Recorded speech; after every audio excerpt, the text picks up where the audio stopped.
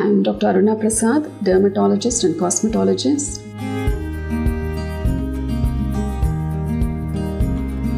We do give, since vitiligo is considered as an autoimmune disorder, meaning self-destruction of the melanocytes, or melanocytes stop giving out melanin pigment. So we do give immunosuppressive drugs which suppresses the immune system, and thus whereby the melanin pigment is not destroyed. And plus, along with that, we give some pigmenting agents. We tell them to apply the lotions and gels, wait for some time, exposed to the sun where the sunlight pigments the lesions.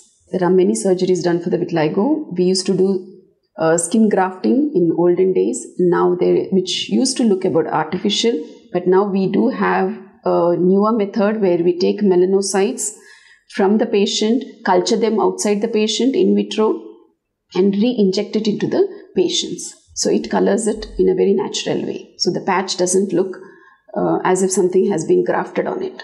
Well, there are conditions where we have seen that the patient, once treated, they never get back the condition. In some people, they're treated, they do fine, and after a couple of years, they again come back saying that reappearing of the patch. Yes, there are concealers which are available by reputed medical pharmaceuticals.